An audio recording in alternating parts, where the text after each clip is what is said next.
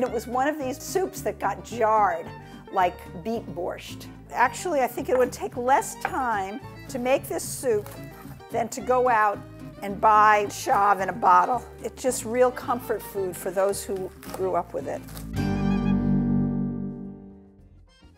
We've all heard about Ukraine these days.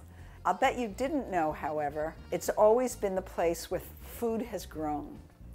And one of the first foods that are grown in the spring in the Ukraine is sorrel. Today we're going to make sorrel soup. The Yiddish term tchav has been translated exactly from the Ukrainian. Tchav is one of the soups that are used for the holiday of Shavuot. And after all, in the ancient world, you didn't eat a cow or a goat except for special occasions. You had these cows and goats and lambs for their milk. So it was natural that to celebrate the Torah on Mount Sinai being given to the Jewish people, you would have this as a festival where you would have milk products. It's a cold soup.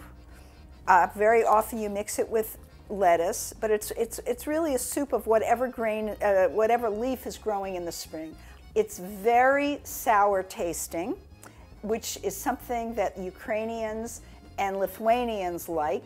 Sour tasting pickles, sour tasting rye bread, sour tasting kvass, which is a drink of rye flour and water, and sour tasting soup, or borscht, which is also the word for soup.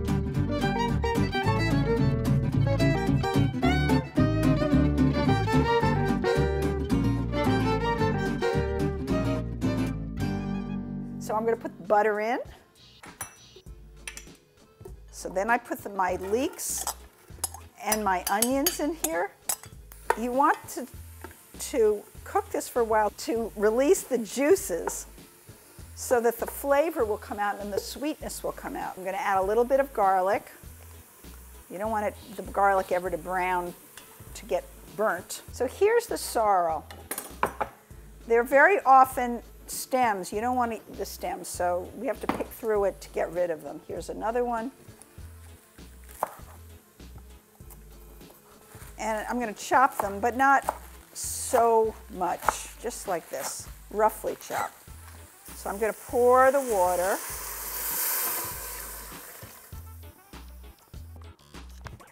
Lemon juice to make it even tartar. And you can really be creative with the herbs, whatever you want to use. It's just going to add to the texture of the soup and the flavor of the soup. And look at how sorrel will turn color. You can always tell very quickly. See that? That's definitely sorrel. We'll cook this for about 15 minutes. I'm going to add a little salt to it. So then I have an immersion blender, which is a great thing to have. This is what all the chefs do today. And that means that you don't need a blender. You don't have to transfer it. And you can watch it so that it will blend exactly the way you want. Now for people like me that like some texture, this is a perfect thing to use. See? So then I'm going to taste it.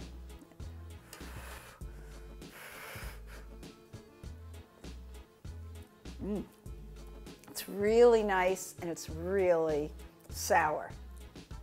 So I'm going to put about a tablespoon of sugar in.